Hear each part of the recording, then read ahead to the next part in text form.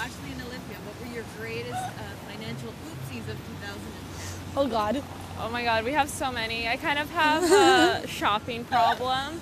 So during Christmas time, She went crazy. I went She kind went of crazy. crazy. I was Christmas shopping for other people, but instead I came across a Gucci bag and I ended up buying it and spent all my money. I had like a couple $100 left, and now I kind of not She went down to working. pennies in her debit. I'm not Like working, pennies. so I have no money.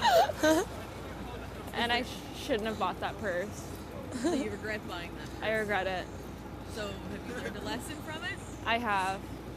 Because I Don't didn't go crazy. I didn't know what was going to happen ahead of time. If you're depressed, Like, don't go shopping. At the moment, I thought it was a good idea and a good investment, but now I have a nice purse, but I have no money and nowhere to wear it to. And that's about it. That's great. That's perfect.